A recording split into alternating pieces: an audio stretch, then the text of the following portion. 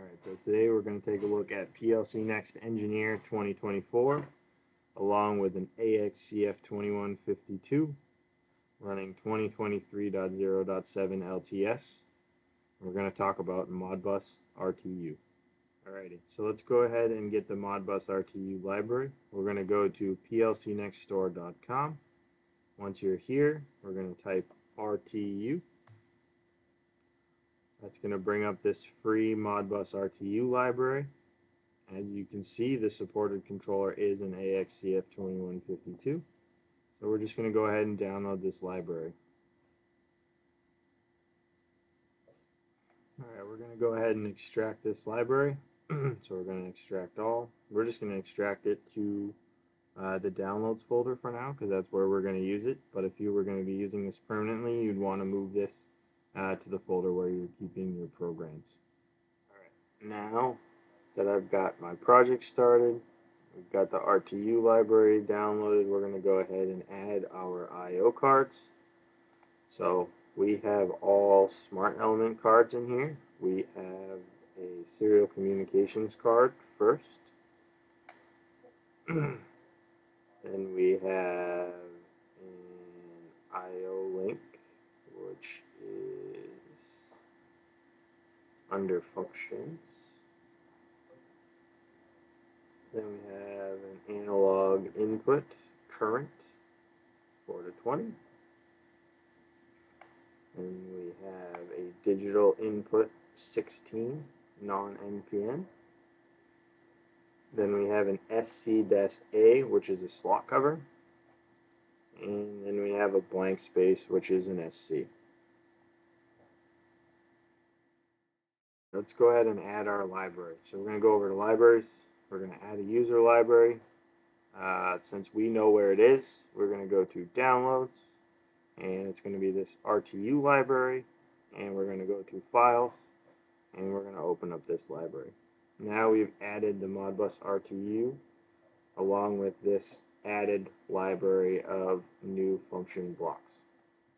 Let's go ahead and add our function blocks. The first thing we're going to add is our diagnostics block.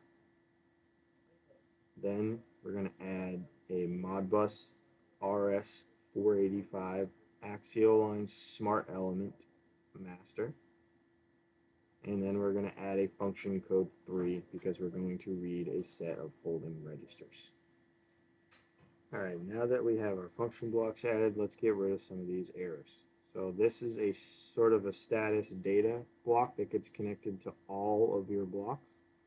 So we're going to say Modbus data array. We're going to go ahead and make that a local variable.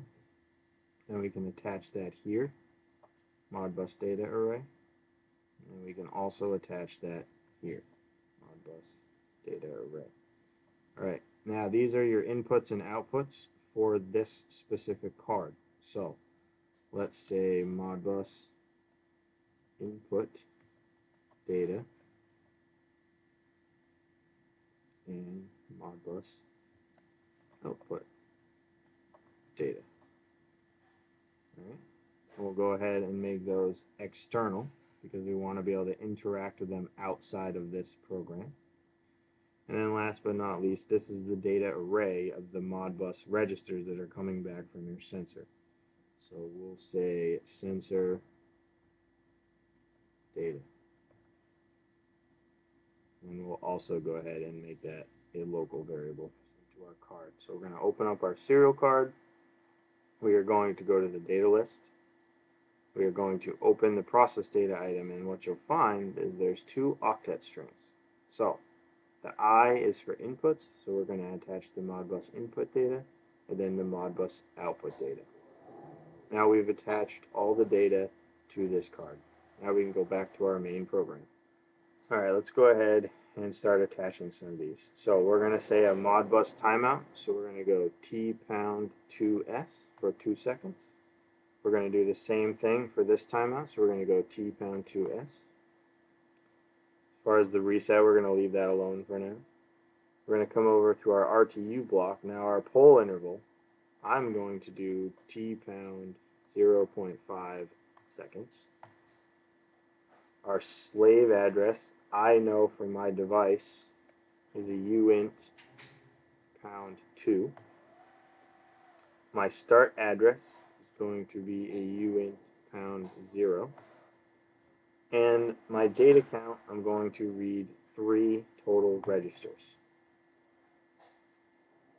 Alright, now that we have all that attached, let's go ahead and look at our sensor real quick. So, I have the banner spec sheet open already. We're using an M12 FTH3Q temperature and humidity sensor.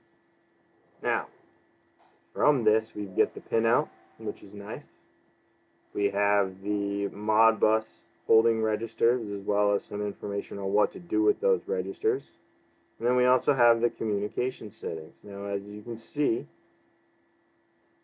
it's going to tell us a little bit about the factory defaults. So if you look, you'll see 19.2 is the factory default. Our default is 0 on the parity. Our default address is 1, however, I know that I've changed that to 2. So let's go ahead and set that up inside the software. So if we come here, our RS485 card, we can go to parameters, and we can go ahead and change this to 19.2, 8 bits. We'll look again at the parity. Our parity is 0, which is none, and number of stop bits is 1. Alright, now that we've got our serial settings done, let's go ahead and write and start the project. So once we write and start the project, we'll see that down here we'll start getting some numbers. And what we're going to do is we're going to double click on our RTU project. So the first thing we're going to want to do is we're going to activate the master block. So this block is now active, as you can see here. Once this block is active, we can go ahead and fire up the Modbus RTU function code 3 block. Now we can see that that's active, and we can actually do a send request. Now, if we do a send request, we're going to see that data has showed up in the 3 registers that we're looking for. Alright, now let's do something with that data. Alright, let's go ahead and start manipulating some of these Modbus words. Alright, so the first thing we're going to have to do is we need to get away from a word and get that to an integer. So we're going to go to int. Then from that integer, because we want to be able to see decimal points, we're going to turn it into a real number. Now, because of the banner, and because we know that we need to do a little bit of division. So, we're going to come in here and we are going to find the division block. Alright, so now that we've got this set up, we're going to attach the first Modbus word. So we're going to do sensor, and then data, and we're going to put in brackets, and we're going to say word number 1. So that's going to convert word number 1 to an integer, then to a real, and then it's going to be divided. So we need to go back to our banner data. We'll figure out that starting address is 1, and that's relative humidity. Now to get relative humidity, you need to divide by 100. So if we come back to here, we can put 100 into division. Now we have division. So let's just call this H humidity, and we'll create a local variable. And we're going to actually just copy and paste this whole string down.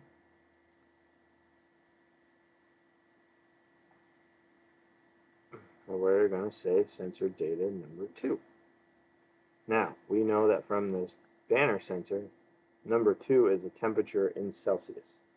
So in order to get temperature, it's divided by 20. So we are going to divide this by 20, and we are going to change this to H temp C.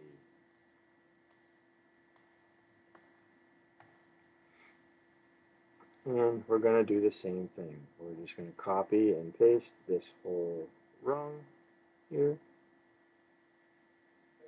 And we're going to change this to a 3 for the third register, and it's the same as before.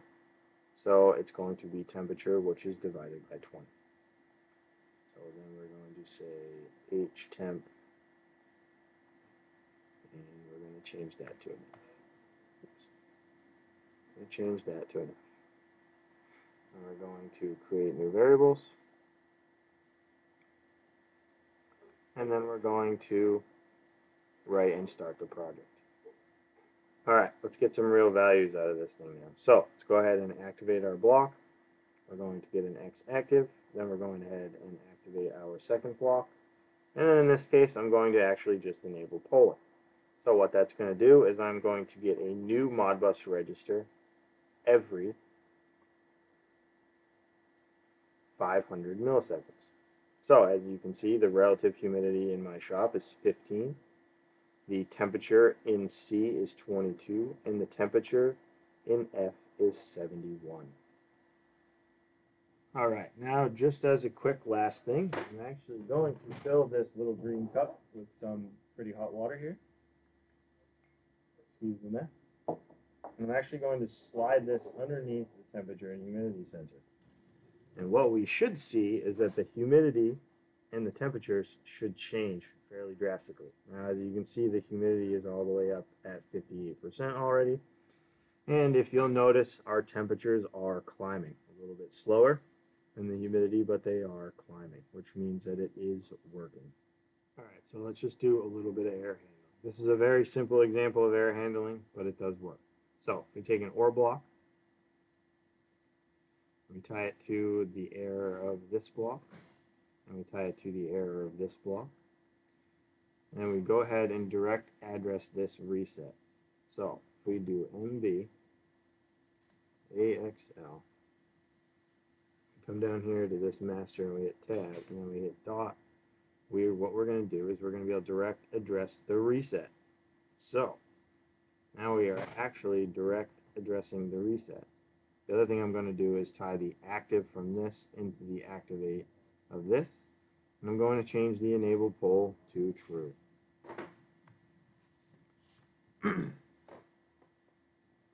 So now let's get some data. We'll hit X activate. That should activate all the way through, and then we should start populating data, which we have. Alright, so now if I shut off channel 2, which is currently controlling my humidity sensor,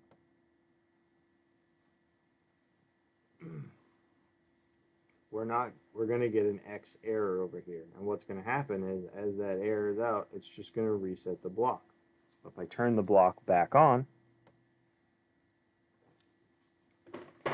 we'll start seeing a change in data as we get back to connecting to the sensor. So there we go. We've now reacquired the sensor without having to do anything else.